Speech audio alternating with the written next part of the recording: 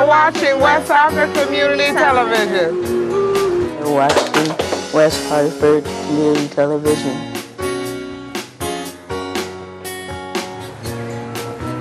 You're watching West Hartford Community Television.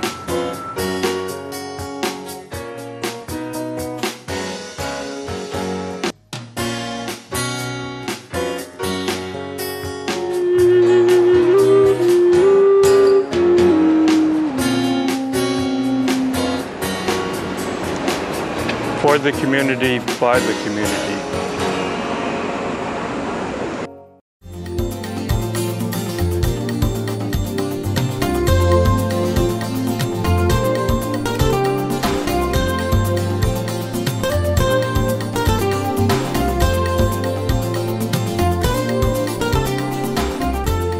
Welcome to Art Talks, a show where we talk to and about artists and their work.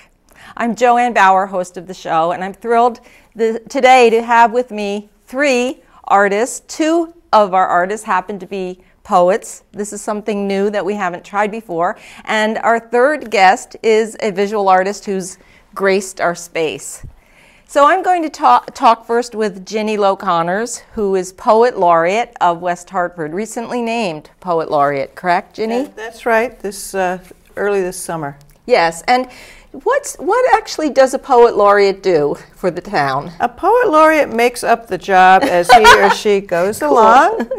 I'm trying to initiate a project for the town, but a Poet Laureate might give readings, might do anything to encourage the enjoyment of poetry in town. And I think am I correct that you're the fourth? I am the fourth Poet Laureate. The town council has been very supportive of the arts in this town. And the first Poet Laureate was Maria Sassi, who's been kind of a fixture in town for many, many years. And following her were Dennis Barone and Jim Finnegan, two poets who also have strong ties in the town, and many people know them and their work.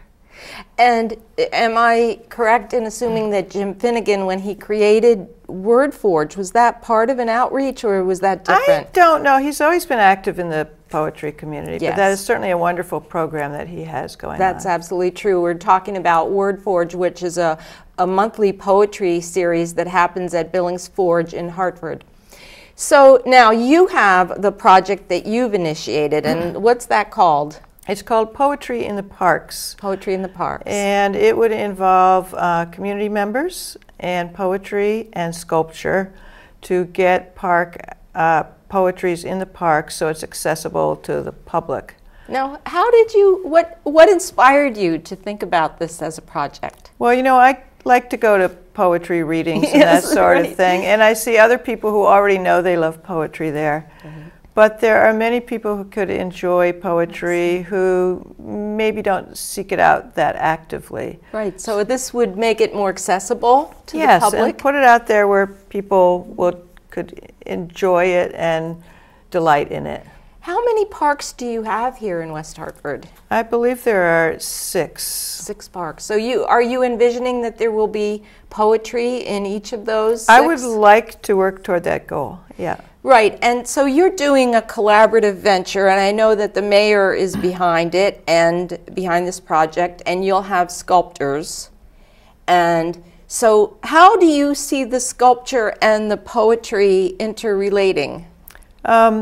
We're first going to solicit some short poems from people who live or work in West Hartford or are connected to West Hartford that might reflect something about life in the town or something that they're inspired by in one of the parks. And a committee, hopefully with the former Poet Laureates on it, will look at the poems and select some that they think are suitable. And then we're going to put the call out for sculptors. And it can be individuals or it can be groups. And we're going to ask them to be creative and submit a plan for a sculpture that can go outdoors and in some way incorporates the poem. It could be as simple as a box on a stand with a little door that opens and the poem inside. Could be much more elaborate than that. Right, so first you're going to solicit the poetry, right. And then you want the selectors would have access to reading the poems? Right, and they would choose one that they thought they could work with. Excellent. And so we're looking for poems now. Good. Through mid-January. Excellent. So that would be January 11th, is that correct? Correct. So that's a deadline, everyone, January 11th, if you're a poet and you'd like to submit. For example, Andy, I know you and I together are part of the Faxon Poetry Group here in West Hartford, so we'll talk it up. Good. We'll see if some of our Faxon buddies would like to be part of it. Because there are some West Hartford folks in Faxon also. Absolutely. Right. And we have here a call for poems, and let's see, we have a description, right, Ginny? Right. You've written up the description, and where could folks get this information? There's a couple of places they could get those. The town website has a section on things to do in West Hartford, and if they go to that and look for poetry and click on that, they can get those. Okay. My personal website also has those, GinnyLowConnors.com. GinnyLowConnors.com. Well, now that you're mentioning your website, Ginny, I know on your website you have some images and some ekphrastic poetry. And if our audience has been paying attention, we talked about ekphrasis a few months earlier when we were talking about Open Studio Hartford, where we have the ekphrasis project. But if they weren't paying attention, or they've just tuned in for the first time, how would you describe ekphrasis? It is artwork that stimulates creative work in other areas. So looking at a photograph, a painting, something such as that, a lot of times writers might get involved. And writing often involves imagery too. You know, we try to create imagery in people's minds, so there's just a natural cohesion between the two. So lots of times I will look at a photograph or a painting and just want to respond to it in a way that I can, which would be with words. With words, you're quite a wordsmith. So really it is that response to another type of art. Now you've brought with you some poems today. So shall we start with one of your maybe? poems? Kandahar. Okay. Yes, because we also have the image that inspired, is that how it went? That image inspired this poem? Well, a couple of things came together with this poem. I have two sons actually who are in the military. And one of them, when I wrote this poem, was serving in Kandahar as a helicopter pilot. And I was worried about him. Of course. And while that was going on, I was looking through images of a collection of paintings from my aunt and uncle, who are deceased but were both artists. Really? And I found one named Kandahar. Wow. And I looked at that, and the poem arrived. Wow. So the image was was created by a relative of yours. Yes, a number of years ago. Well, then let's hear your poem. Okay. This is Kandahar. Single handprint on the wall where so much has been erased. In the breath of a whisper, a candle flickers. The carpet's intricate patterns, a language beyond words, a history, a genotype, generation of dreams. One laid over the other, over the other. Oh, Kandahar, the woman who painted you is gone. The man in the whitewashed house is gone. My lanky son in goggles that make him strange, a helmet clamped over his thinning red hair. Why is he there in the whirlwind of your refusal? The cloth on the wall is frayed. Behind it, a fretwork of messages, red dots, blue boxes, cuneiform. What is history, Kandahar? What is love? When will we remember what it is to be human? In this charged world of our own making, how will we grow the right kind of skin? That's Kandahar. And I really can feel it as a mother's expression too, in addition to an accomplished poet's expression. Oh yeah, it all comes together. Absolutely. Absolutely. Ginny, I just do want to mention that you have won many prizes and you have several collections. Could you tell us a little bit about, or name the titles of your full-length collections? Sure. My most recent collection of poetry is called The Unparalleled Beauty of a Crooked Line. And there's a poem in it with that name that was also inspired by a piece of art. Excellent. A previous collection is called Barbarians in the Kitchen. Motherhood plays into that one a little bit too. Okay. I have a chapbook that was a Sunken Garden winner that's called Under the Porch. Absolutely. Let me just say, Sunken Garden for our audience. Sunken Garden happens out at Hillstead Museum every summer. And it's just a wonderful experience. Been fabulous, going on for 20 years. And you were one of the prize winners. Right. They've been running a chapbook contest for several years, and the winner gets to read at the Sunken Garden, which is a big honor. Wonderful. And I've edited several anthologies, too. And you have your own publishing company. Grayson Books. Grayson Books. Wonderful. Ethan, now we're going to talk about your visual art. You are a self-identified multidisciplinary artist, but you also do photography. Yes. But you've brought your paintings tonight. Tell me a little bit about the inspiration. The inspiration really comes back from, like I said, it's art. It's always art, inspiring art.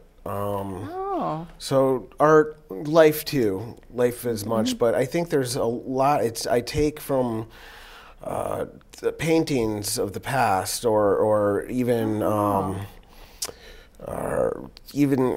decorative works or whatever. It doesn't really matter. It's like the elements that I really want to bring together, and it's nothing that I actually have in front of me. So a lot of the paintings are just from memory in a way, like shapes and form that I want to, juxtapose together. So in this one, for example, was there an art piece that inspired your creation here? No, I haven't. That's actually a new project that I may be moving into. Well, it's probably inevitable, but in the future, I just don't know when, where I would like to take some very historic works and just kind of apply my style to them to see what can be done, because there's a lot of compositions that they kind of keep coming up over and over again, and I think I'm tapping into those in one way or another. So almost Jungian's archetypes. Is that how you meant it? In a sense, I think like the mother and child, Madonna and child, you see these over and over again, and they have a certain kind of setup. But there is also other very powerful historic paintings. There's ones that really do stand out above and beyond the rest. And so you're looking beyond the technique or skill of the artist, where you're looking at the composition and how much they have going on. So Bellini has this amazing work, the Magical Nativity, which was like, I think 1600s, and I would like to approach that one day. That seems like a very cool project to take on. Yeah, I think why not? How do you make any comparison amongst your pieces? All three of these are yours, and in fact, I realize I didn't say your last name, Ethan Boisvert. Yes. And would you spell it for us, because it's French, right? Yes, it is. It's B-O-I-S-V-E-R-T. Right, and we also know that your website, or I know your website, is ethanboisvert.com. So I wanted to make sure we get that mentioned. ethanboisvert.com. So easy to go to. That's the best way to see my work. I'm sure you have lots of images on your website. There is quite a bit, yes. So do you ever, in your own mind, make comparison amongst your paintings? Obsessively. You do? Obsessively. How does that go? I start to wonder if painting's bad for me, because when I start doing it, I can't. It's hard to stop, and I'm trying to keep functioning with my day-to-day things, paying bills and going to work and stuff like that. Is it because you're absorbed into it? Yes, very much so. It's kind of like really being in the moment. In the moment, in the flow. In the flow, like anything else, where like if you're a rock climber or a basketball player or a musician, like you're just feeling everything, and then a lot of times with the painting, there's a lot of question marks because I'll take a picture of it, put it on the computer, and then I will look at it, rotate it, do some things to alter it to see, because sometimes things can't be undone. If you look at this, there's a certain amount of layers that you cannot, once you cover it up, and if that paint dries, which it does very quickly because I use acrylic, then you can't really recreate it. You could do something that could be better or something that's similar, but you can't ever really go back. So I do test things out a lot on the computer to see if what I'm going to do is going to strengthen the composition or weaken it. I'm fascinated by how you use the technology. Yeah, that's interesting. Isn't it? Because, I'm not a painter that often, but even with other media, there's always the stepping back, the rotating, as you're saying, but you're using the computer then to try out different layers. Is that part of what you can do? Is this Photoshop? Well, there's a certain amount of layers, or there's something about like simplifying a composition. Okay. So I'm trying to think of anything. The best image to look at, maybe this one, take this, right? Yes. Take a photo of this and say, let's say I was like, not happy with this blue, which I'm actually very happy with. Yes. And so I would go in there and say I thought maybe it should be white. And then in Photoshop, I can paint it white. So at least I can see what the color change is going to do. This one was completely reworked. Yeah, this one was pretty much painted over and redone recently. Really? And so at some stopping point, it was very, very different from what you have now? What, this one? Yes. This one, it wasn't even the same painting. I literally obliterated it. Yeah. And it was because it just, I think I had gone too far with the form and there was not enough. The big thing about it is like any really real strong artworks, because there are, the movements of minimalism and pop art, and, I really much thoroughly enjoy a Warhol or, Solid Wit, for example, right? But something that really makes a work for me that I'm always going for is like the amount of variation, like as much variation as possible while still being able to keep it together. So it's, when I talk about synthesizing abstraction, it's like, I do take from different movements and even other artists who are like, we can look at like the Fauves or the Cubism is definitely influential in the structure of the layout, and recently I'm interested in another artist, Milton Avery. He's less known, but people who really enjoy painting. Around here, yes. Well, I think of Milton Avery as a bit less complex than yours. Yes. Yes. Yes. It's interesting to me, one of the first notions that when I was studying art and beauty, one of the first notions that I came across was this idea of the most complexity that still manages to hold together and have balance. And it's almost what you're saying, I think, is part of how you've described it. Andy, I want to come to you because you are here as our second poet and our performance poet.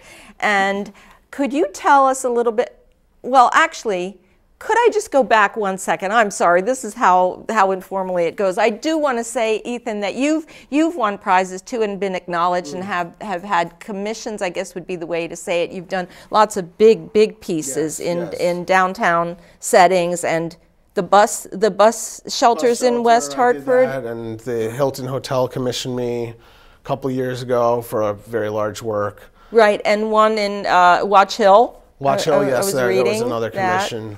And they're very nice because I'm just doing what I'm doing. It's like, getting paid to do what you love to do. My style. And I never have, gone from that. Someone says do a portrait, I'm like, nah, sorry, I can't do that. It's not really. Right. So you're not trying to fit yourself into. Yeah, no, not at all. It's not pragmatics. artist for hire type of thing. So it's good. you know. So, and I just recently had one with David Panagore, David B. And Panagore. he was city manager, right? Yes, he was the Hartford. chief operating officer, and so very large work in his studio, loft now. Wow. In his home? Yeah, in his home, yeah. Floor to ceiling, is that what I was Floor to reading? ceiling, yeah, it's amazing. 13 feet by 12 feet. So then, Andy, the connection I'm going to make here is that I know you have professional gigs these days as a professional, as a performance poet. And what else would you describe the work that you do? Performance poetry in itself, right off the bat, a performance poet uses the platform as a stage. So much like ekphrasis or ekphrastic poetry, we use props, we use, you know, I use different dialects. Right, that's right. You know, that kind of thing. You use your voice, you use your rhythm. Percussion, I've been a percussionist for 50 years. So you hope to walk people through the whole piece that way, just enhance it a little bit. Right. That's all. And just mention some of the places that you've been performing and doing clinics most recently. A lot of libraries. I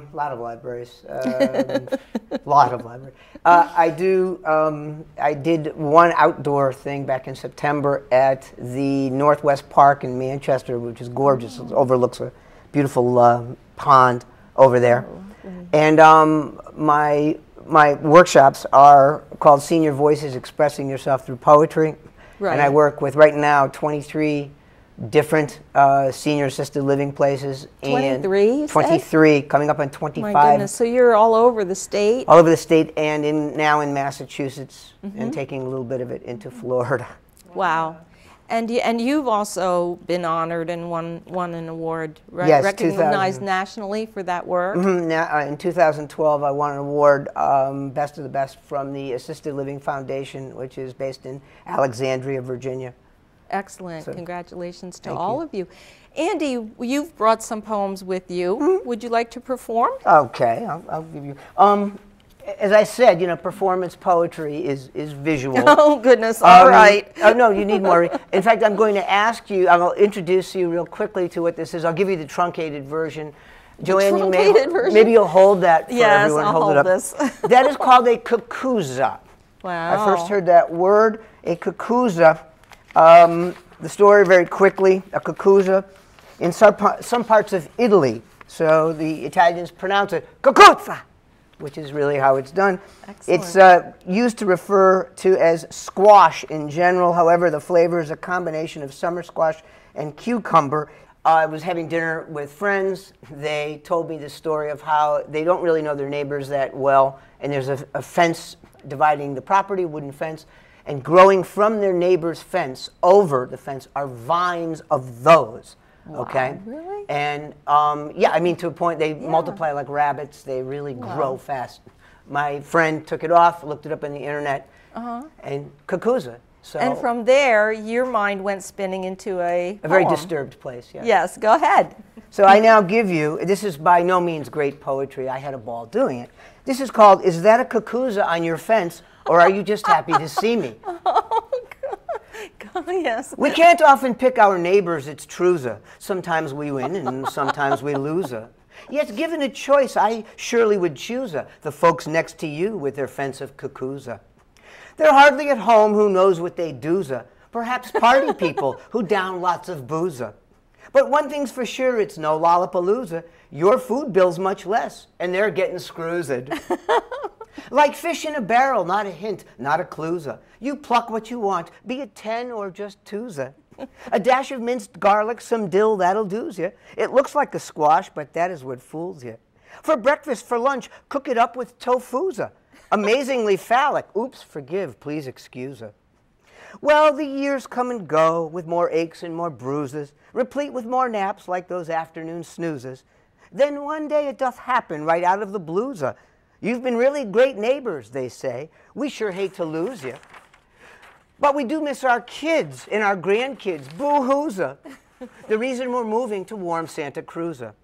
So you wish them the best, manners learned from grade schools. If you come back to town, you say, stop by and we'll schmooze. As they turn to depart, the idea comes to's you. No parting gift, that just wouldn't be coolza. You hand them a ripe one and become quite amused when they say, fancy that, never seen a cuckooza. So that's the story on that little... And that is so you, Andy. I want to say that you and I have been part of the Faxon group for about 3 years overlapping, I'm thinking, and it's such a convivial group, in large part because of your humor. And this is a big piece of how you perform and how you bring people into your performance. Well, I want to thank each of you for coming in, and thank, of course, the station manager here in the station and our camera people who help us out and provide this show for the community. And again, this is Art Talks with Joanne Bauer.